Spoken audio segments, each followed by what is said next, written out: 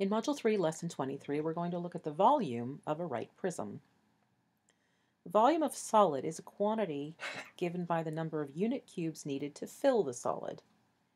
Most solids, rocks, baseballs, people, cannot be filled with unit cubes or assembled from cubes. But solids still have volume. So fortunately, we don't need to assemble solids from unit cubes in order to calculate their volume. One of the first interesting examples of a solid that cannot be assembled from cubes, but whose volume can still be calculated, is a right triangular prism. So we'll start by finding the area of the square pictured on the right. It is 6 units both ways, and so our area is 36 square units.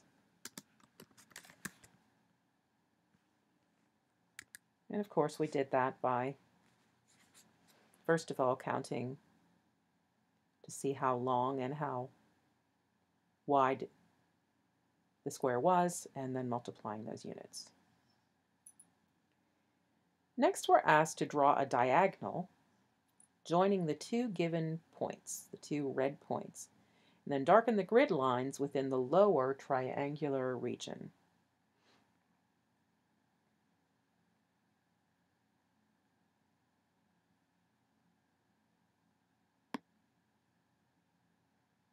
So there's our triangle, and then you can darken those lines on the bottom triangular region. The area of that triangular region, and we know the formula for area of a triangle, so we're going to use that, is 1/2 times the base, which is 6, times the height, which is also 6. Remember, the base and the height have to be perpendicular to each other. And 1/2 times 6 times 6 is 18 square units.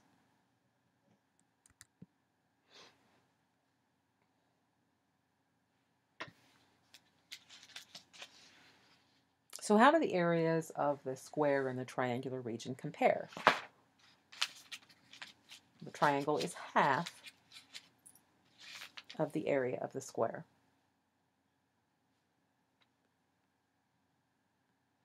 Next, in example 1, we're asked what the volume of the right prism pictured on the right would be.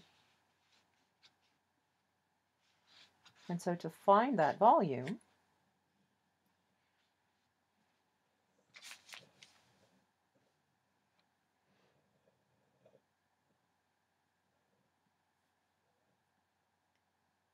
since our prism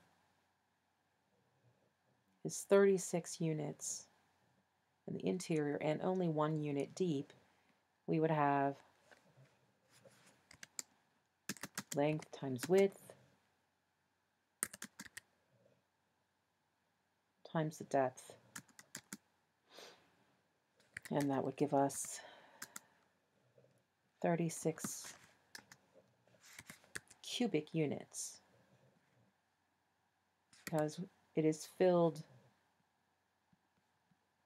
with 1 unit cubes. Now we're asked to draw the same diagonal on the square base as we did in the right triangular, as we did in the figure in our opening exercise. So we're going to take and draw a diagonal like that. And you can darken in the grid. The volume of that right triangular prism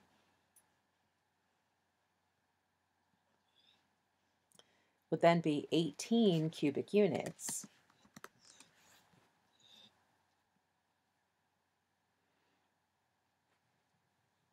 So our volume is 18 cubic units, which is exactly half of the rectangular prism.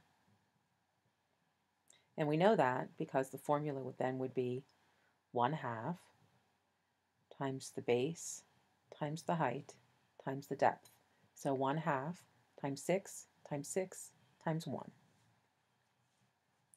How could we create a right triangular prism with 5 times the volume of the right triangular prism that's pictured up here without changing the base? So we can't add on to this face right here. Draw your solution on the diagram, give the volume of the solid, and explain why your solution has 5 times the volume of the triangular prism.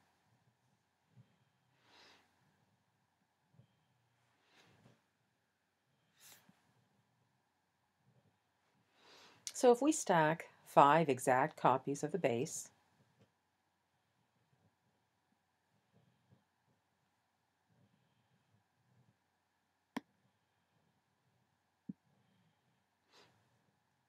or bottom floor, then the prism will have 5 times the number of unit cubes as the original, which means it has 5 times the volume, which is 90 units cubed. So we're taking this and we're stacking 5 on top of each other.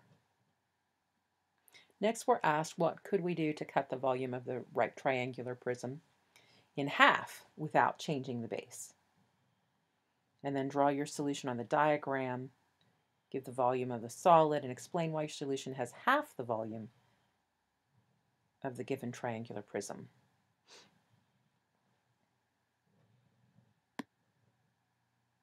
Now, I'm going to suggest on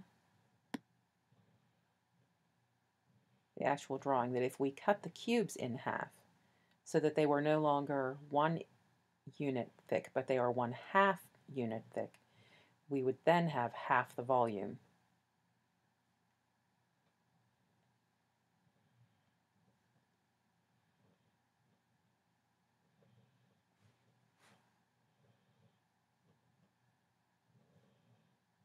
So to find the volume of any right prism,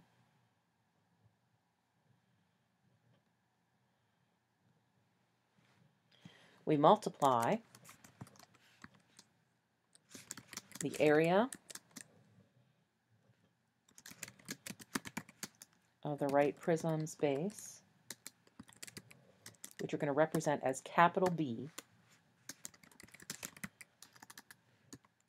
times the height of the right prism, which is represented by H.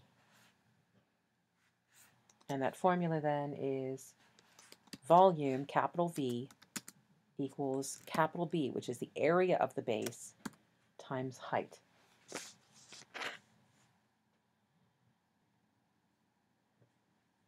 In example 2, then, we're going to find the volume of the right rectangular prism shown in the diagram using our formula now, which is volume equals area of the base times the height. Remember, this is a triangular prism. So the base of the triangular prism is the triangle, not the rectangle. No matter which way it's laying on a surface, the base is the shape that gives it its name. So in this case, our base is the triangle. Area of the base, remember, is how we start. Volume equals the area of the base, which will be 1/2 times 4 times 1/2, which is the height.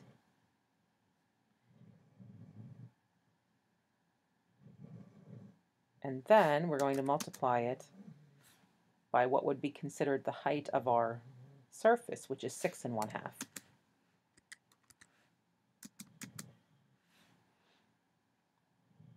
And when we do that, we will get 6 1/2. And these are cubic meters. Just to be clear, we know where that came from. If we multiply 1/2 times 4, we get 2. And we multiply 2 times 1/2, we get 1. And 1 times 6 1/2 is 6 1/2. Finally, in exercise 1, we're going to look at multiple volume representations.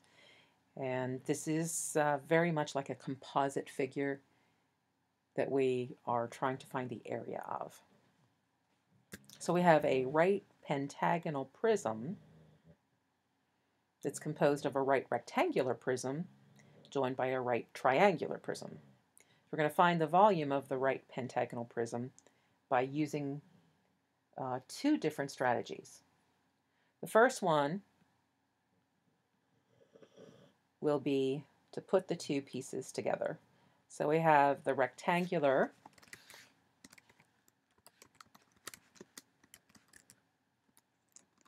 and remember our volume is the area of the base times the height. So our base being 4 times 6 1/2, and then multiplying times 6 1/2, which is our height,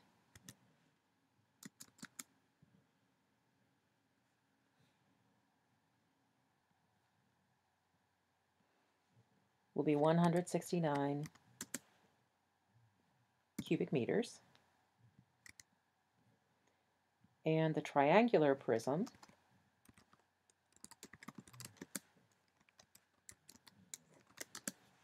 remember, area of the base, and our base has to be the triangle. So the area of a triangle is 1/2 times the base, which is 4,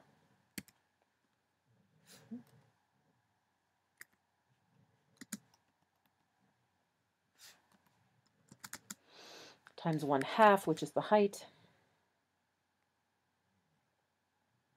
and then we multiply that times the height,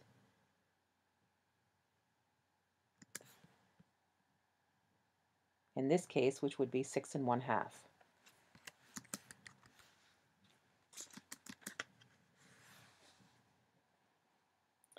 And again, we calculated this before. You should recognize these numbers. It's 6 1/2 cubic meters. And then we add them together for a total of 175 1/2 cubic meters. So there's method 1. Now method 2 would be to calculate it all at one time, because if you remember correctly, the formula for volume is the area of the base, which is capital B, times height.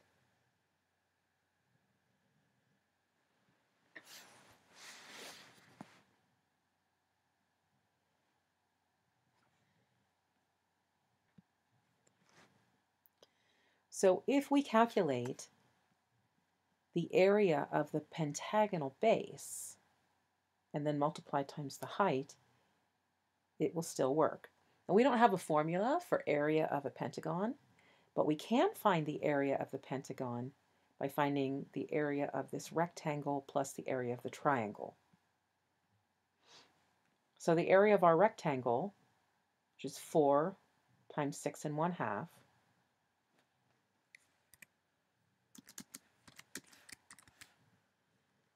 and then we're going to add that to the area of our triangle, which is 1/2 times 4 times 1/2, right? 1/2 times the base times the height.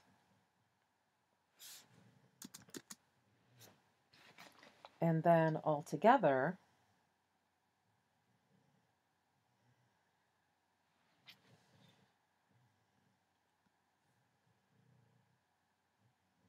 and that will give us 27 for our base. Then we need to multiply that. Remember, this is our base. We're going to multiply that times the height, which is 6 1/2. And 27 times 6 1/2 is 175 1/2 cubic meters.